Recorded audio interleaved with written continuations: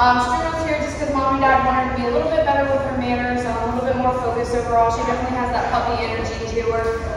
So before we do get into her training, we are going to see what she does now. Strudel, can you come? Good. Strudel, can you sit? Sit. Hey, can you sit? No, that's okay. How about down? Well, there's a sit. Can you down? No? Alright. Let's see if we can go for a walk. No? Alright. So as you can see, she is pretty distracted, pretty nervous.